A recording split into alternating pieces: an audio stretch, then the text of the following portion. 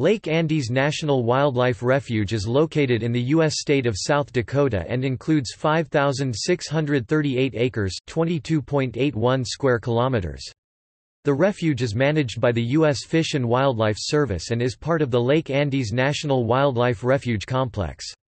Only 938 acres (3.79 square kilometers) is under U.S. government ownership, with the rest being an easement to ensure greater habitat protection.